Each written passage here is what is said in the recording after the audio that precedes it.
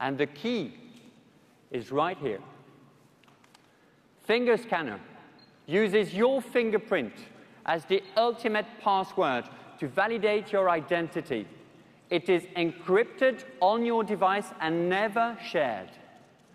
All it takes is a simple swipe of your finger to make secure payments.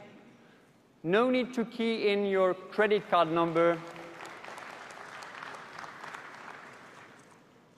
or your mother's maiden name or your first pet's name or whatever crazy question they will think of next, which doesn't solve the security problem as simply and securely as this does.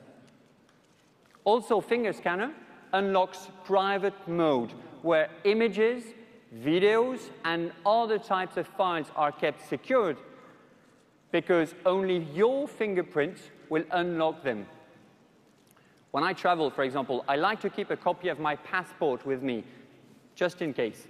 Now, I can carry it in my Galaxy S5 in a secure way because I know I can only access it in private mode with this. That's for the security of my data. Now, what about the security of my kids when they play with my phone? And for that matter, the security of my phone where they play with it. This next feature is perfect when